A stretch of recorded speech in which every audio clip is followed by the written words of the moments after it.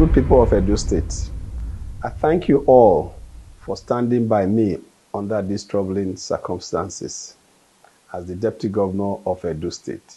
It is with heavy heart, yet a resolute spirit, that I come before you to address the recent events that have unfolded within our dear state. I denounce in strongest terms the illegal impeachment by the Edo State House of Assembly over trumped-up charges. This is not just an attack on me as an individual, but on the very democratic principle that we hold there.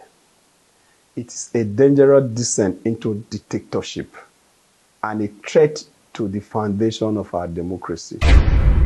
Let it be clear that this impeachment was hushed because of my ambition to contest the Edo State 2024 governorship election under the People's Democratic Party, PDP. An ambition that is a legal right to all citizens of the Federal Republic of Nigeria. It's a sad reality that in our political landscape, ambition is met with resistance, and those in power seek to silence opposition through illegitimate means. I have dedicated my life to serving the good people of Edo State with integrity and honesty. I have worked tirelessly to improve the life of our citizens.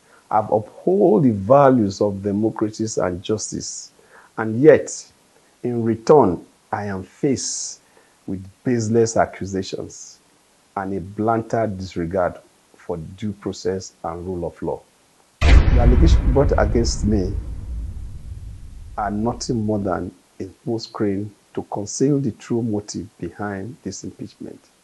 It's a flagrant abuse of power and a betrayal of the trust that the people of Edo have placed in their elected officials.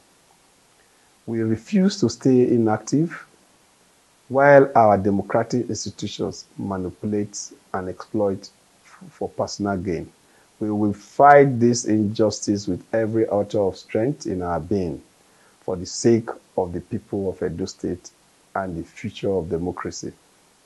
I call upon all well-meaning citizens of Edo, and indeed all Nigerians who believe in the principle of democracy and justice, to stand with us in this moment of crisis.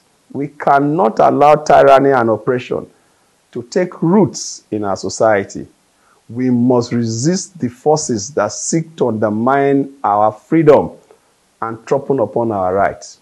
To the members of Edo State House of Assembly who have chosen to forsake their oath of office and participate in this charade, I say this: history will judge harshly for your betrayal of the people who elected you to represent their interests.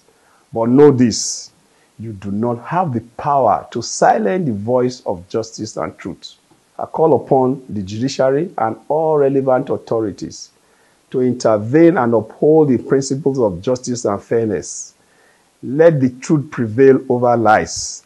Let the rule of law triumph over lawlessness.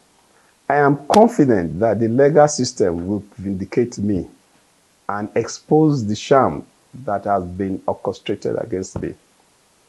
I want to reaffirm my commitment to the people of Edo State, to the values that bind us together as a collective. I will not be deterred or intimidated by those who seek to subvert our democracy.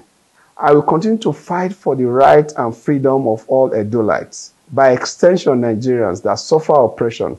I will stand firm in my resolve to see justice done. As we stand united in the face of tyranny and oppression, I urge all to remain calm and go about our lawful duties as good citizens and true Democrats.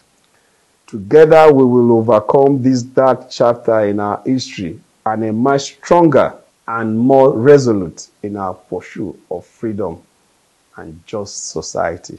Thank you for the opportunity given me thus far. God bless Edo State and God bless the Federal Republic of Nigeria. I remain Comrade Philip Shuaibu. Share, share, share.